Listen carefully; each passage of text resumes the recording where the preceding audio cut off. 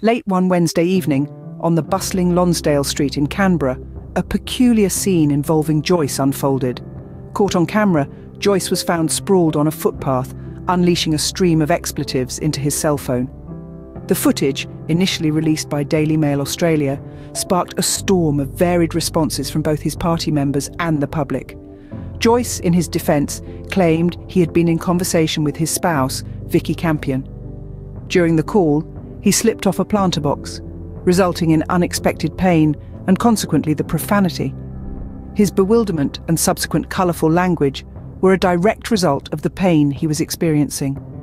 The unaware Joyce ruefully acknowledged 2 distinct gatherings at the Parliament House that very evening. Michael McCormack, a prior Deputy Prime Minister, raised questions over the bystanders' action, who chose to film rather than offer aid. Witnesses reported seeing Joyce at 2 functions at Parliament House that night. Michael McCormack, another former Deputy Prime Minister, voiced his concerns about the lack of assistance offered to Joyce, questioning the actions of the person filming instead of helping. Responses varied.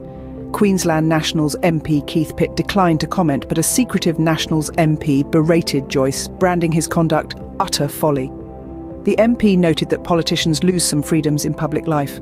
Joyce's partner, Vikki Campion, emphasised the importance of aid over recording, citing an instance where Joyce lent a hand. Nationals Deputy Perrin Davey echoed these sentiments, relieved that Joyce was unharmed. This controversial incident has stirred a worldwide debate on the privacy rights of public figures, the role of bystanders, and the influence of modern technology on societal norms.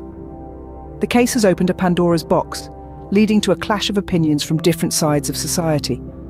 Some argue that public figures have willingly put themselves under public scrutiny, while others suggest that even they deserve a certain degree of privacy.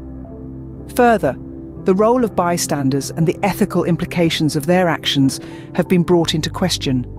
Modern technology, with its ability to put anyone under the spotlight instantly, has added fuel to this debate.